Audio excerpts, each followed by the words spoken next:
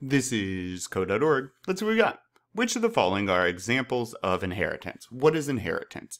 In code, inheritance means something is grabbing, is using something of another item, which that's very vague and code is very technical. But inheritance is just like in humans, right? Maybe I have brown hair and my grandpa had brown hair. Well, maybe I have a plant and I have a flower, and all plants have leaves, so the flower is going to have leaves, right? It's conceptually, the word is going to be somewhat similar in application. So let's read these. Plant is the superclass, flower is the subclass, all right? Car is the superclass, engine is the subclass, book is a superclass, graphic novel is a subclass. Now, when we're thinking of these guys, for instance, plant. What you want to think about is if the subclass makes sense, if it could be contained. So are all flowers plants?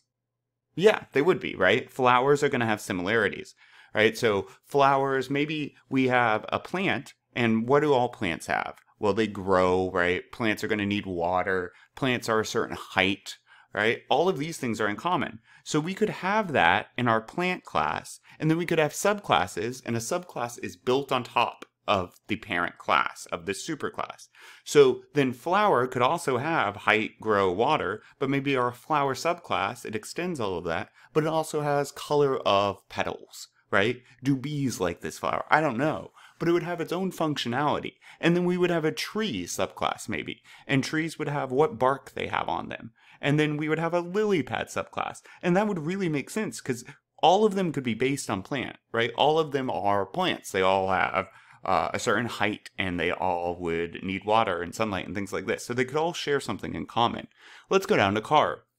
Now with engine as a subclass. Now, do all engines have cars? Are they part of cars? That one could be tricky, right? Because, there's engines in motorcycles. There are engines in airplanes. There are engines on conveyor belts that run those. There's all sorts of uses for engines. So this one's tempting. I'm not sure. Let's revisit this one. Book is a superclass of graphic novel. That one's kind of a slam dunk for me, right? Because all graphic novels are books. And there's other types, right? So a dramatic novel, a comedy, a thriller, all of these are types of books, a fiction or nonfiction. You could go broader.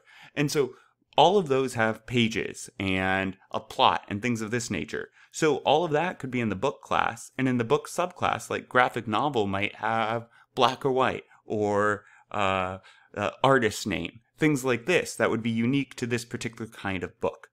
So I think 1 and 3 are a slam dunk. Not all engines are involved with cars, so this doesn't make as much sense to me. Let's see. Bam. Cool. Onward.